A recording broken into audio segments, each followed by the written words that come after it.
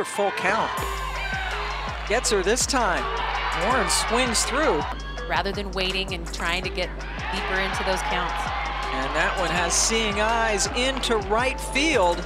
Bases remain loaded. That one is going for a ride and has cleared everything. Claire Jenkins with the grand slam.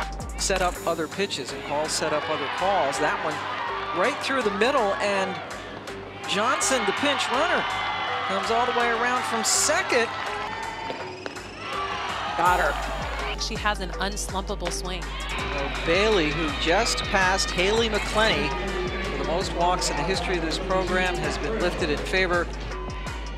Time 1 and 2, gets the bat on the ball. That's a base hit, should played a couple of runs. So Bailey Hemphill comes through with the big base hit, with the bases loaded.